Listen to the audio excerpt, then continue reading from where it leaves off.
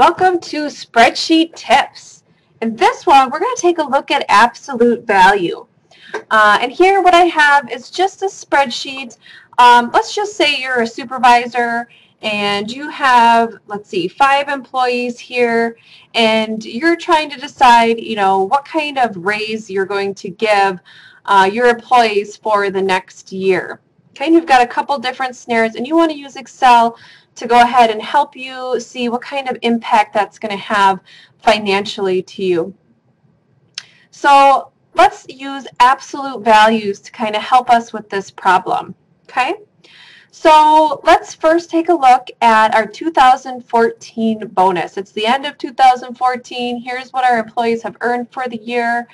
And we've decided that we're going to give them a bonus of 1%. Okay, so to use absolute value effectively here, I can say I'm going to build a formula and I'm going to calculate 1% of Jan's wages. So I'm going to take B10 times the 1% bonus I've determined up here. Okay, now I would like to be able to complete this formula and then just drag it down through Frank, Morgan, Peter, and Lucy. But if I'm going to do that, I really want cell E5 to stay constant, and I don't want my formula to pull that cell down as well. So that's when I'm going to use an absolute value. So I could manually type in, and what absolute value? You need a $sign on either side of the column. Okay, that's going to make it so no matter which way you pull that formula, it's always going to look at E5. Okay, so that's how you could manually do that. Let me take those $signs out. Another way you could do that a little quicker and save yourself some keystrokes is to also hit F4. Just by hitting F4, it knows to drop in those $signs on either side of the E. So I'm going to go ahead and hit enter. So Jan's bonus for 2014, 1% of her wages is going to be $250. I can now drag that formula all the way down. Bonuses for the year are going to cost me $1,140 for my 4 employees. Okay?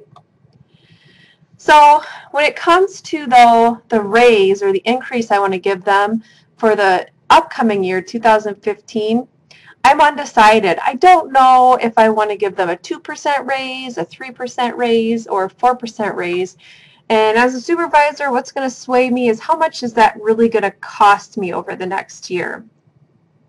So we can also use absolute values even when we have changing scenarios. And let's run through one of those. Okay? So I'm going to start out doing the same calculation. Take Jan's 2014 wages, and I'm going to multiply that by my first scenario. So here, I don't want to put an absolute value to lock that cell in, because as I pull my formula across from increase 1 to increase 2 to increase 3, I want my formula to be smart enough to actually go to scenario 2 and to scenario 3. Okay, but then I'm also going to want to pull my formula down to all the different employees. So in Excel, with the absolute value function, you can lock in just a column or just a row. So in this case, B10, looking at our employees' wages, what we want to lock in here is the column. Okay, when I pull this formula over to the right, I don't want this B10 to now become C10 and D10. So if I just want to lock in the column, I can just put a $sign in front of B. Okay, so when I pull this formula across, it's not going to leave cell B, okay, which is what I want.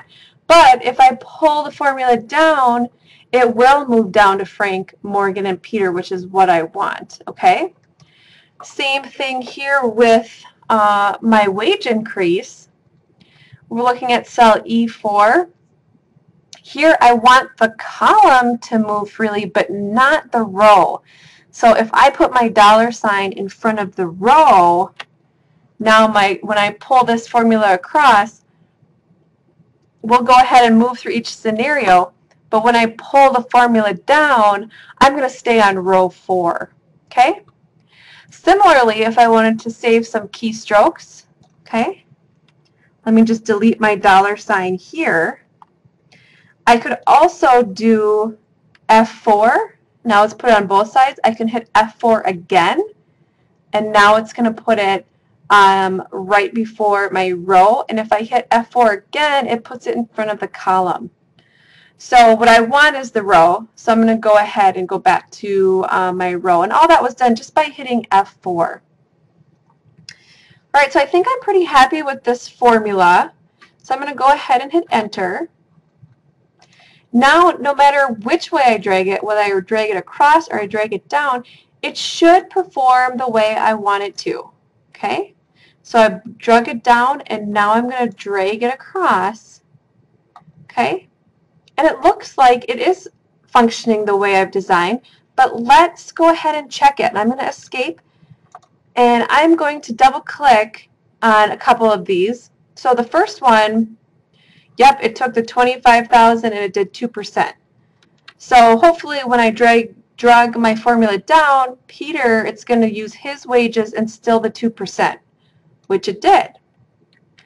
So now when I drag the formula across, hopefully we stayed on Peter, but went to the scenario 3, 4% range. So let's double click on this cell, and it did indeed do that.